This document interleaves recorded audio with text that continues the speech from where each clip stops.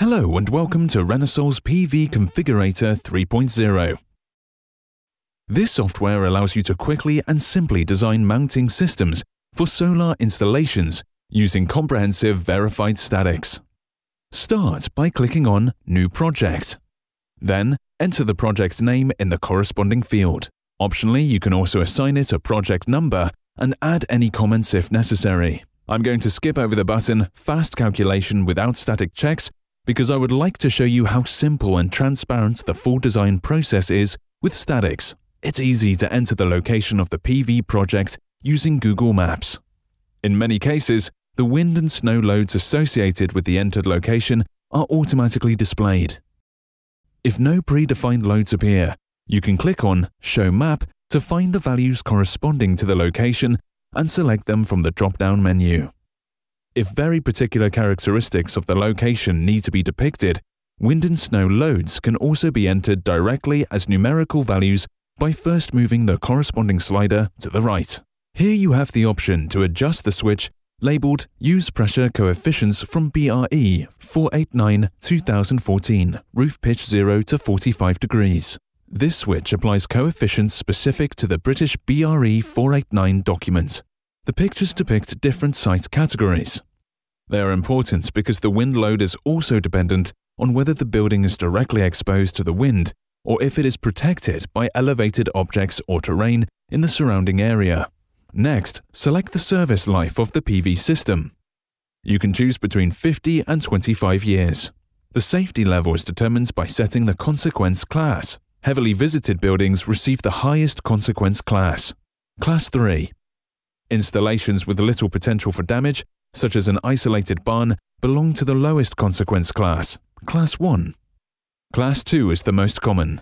A safety factor must also be set for the ballast in flat roof systems. The final parameter for the wind load is the exposure.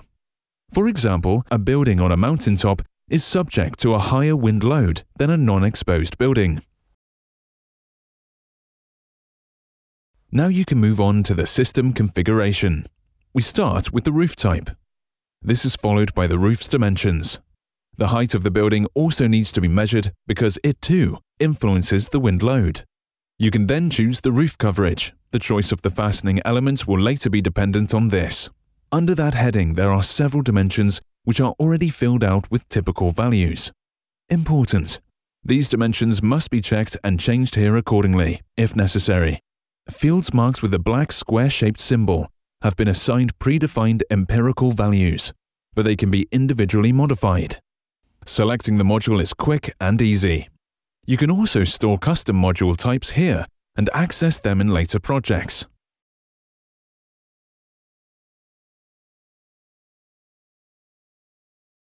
The final step is the configuration of the actual mounting system.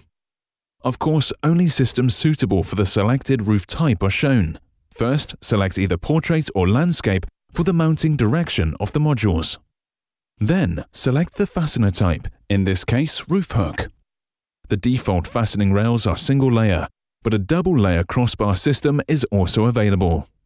Next, select the rail height. The 50 mm rail is preferable for greater loads. You can choose multiple options for the rail length. The program will then automatically determine the optimal length. If your wholesaler has a particular length in stock, you may want to specify just the one particular length. The color can be selected to match the color of the module frame.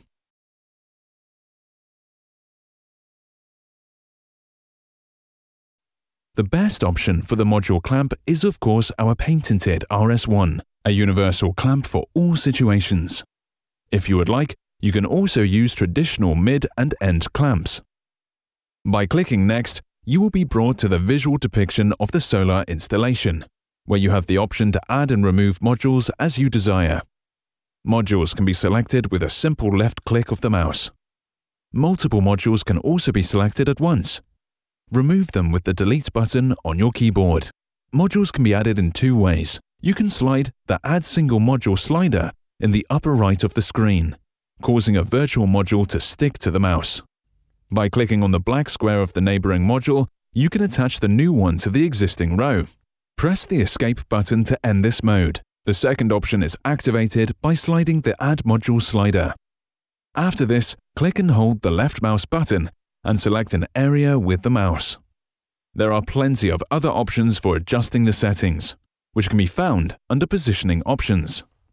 Now the system is finished and you can conduct a static calculation and create a parts list.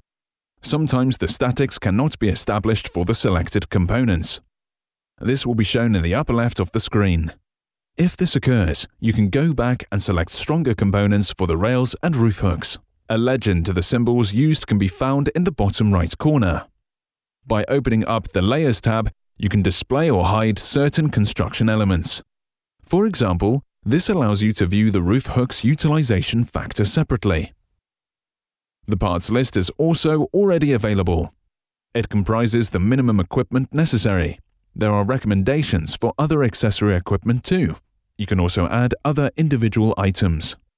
If you already have a specific item on hand, you can also reduce the amount in the parts list correspondingly. There are 4 different exports. We'll start with the project report, which includes everything: project description, the parameters set and systems used, simplified and detailed views of the roof, and the parts list. All static analyses are listed transparently and in detail at the end. There are also other exports, for example the option to download as an Excel file or an export of the quotation. Finally, I would like to mention one last thing. Our team of technicians is very happy to answer questions and provide support for difficult projects. We would also be pleased to provide custom designs for projects that exceed the configurator's abilities. Please don't hesitate to call us.